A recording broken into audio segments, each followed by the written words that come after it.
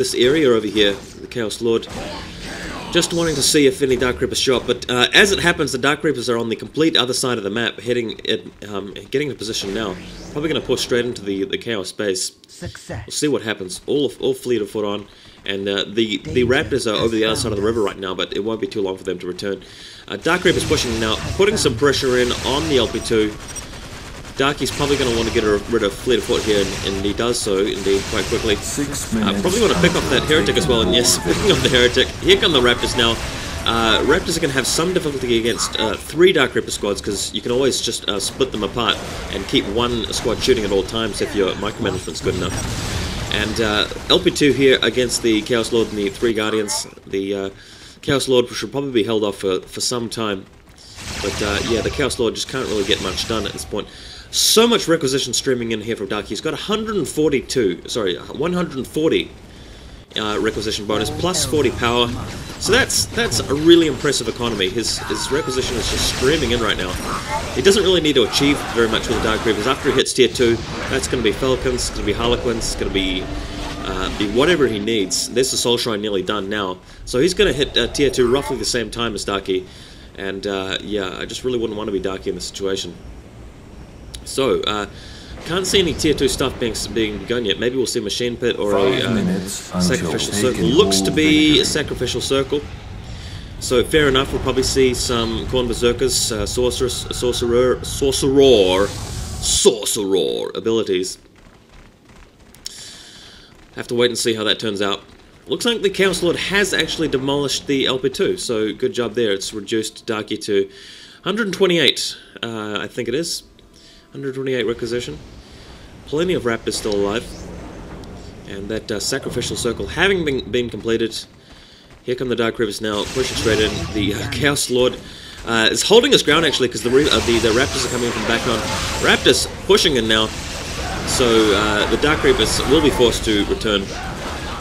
No problem for them doing that though with fleet of foot. Here they go now, just straight back into Eldar territory. What the Eldar player will want here, what Darky will want to do is get some Harlequins. And he has got his first one, and a squad of Fire Dragons, so this Fire Dragons are going to be totally free to head over to KoMMo's base while the Dark Reapers are holding up the Raptors. And once those Raptors get in range of that Harlequin, it's just going to be pain, because the Raptors won't be able to tie up the Dark Reapers as effectively after them being knocked down with Dance of Death and being splashed with the Kiss of Death. Harlequin's kiss, however you want to say it.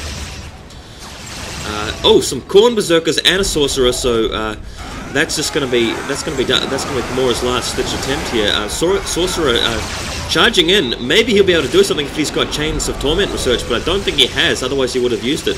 Chains of Torment would be able to knock out a whole Dark Reaper squad, and he really wants that right now.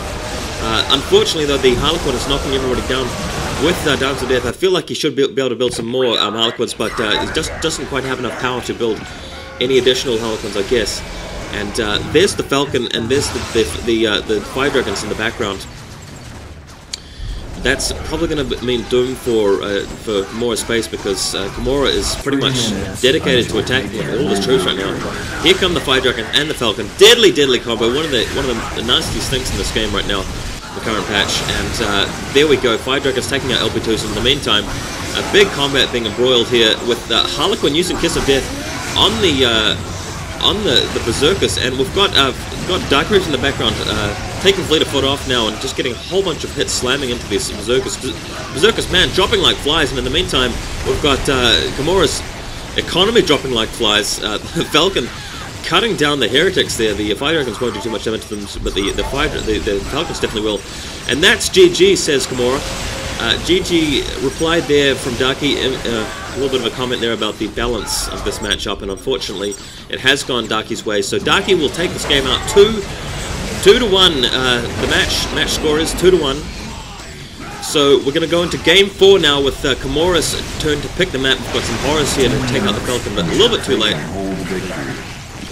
And wow, this is turning out to be an exciting series. Now, if KoMMo can take the next game, it will go to a winners takes all, game 5, and wow, wouldn't that be exciting? Man, look at all those plasma generators. He's just got huge plasma generation right now, plus 79 to power, plus 147 to requisition.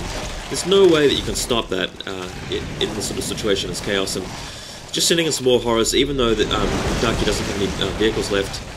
Just doesn't really matter. Once those Dark Creepers show up, those horrors are going to be toast. And that is it. Well, anyway, you've been listening to Ball. I really enjoyed commentating this game, even though it has been a bit one-sided, unfortunately. Eldar, my favourite race still, even though they're a bit imbalanced in this current patch. Sorcerer being returned there from KoMMo. And Warp Spiders, so that'll seal it if nothing else does. Anyway, thanks for watching, guys. Again, VRI going very, very well. We'll have the rest of the games from this best of 5 up this weekend, I'm hoping.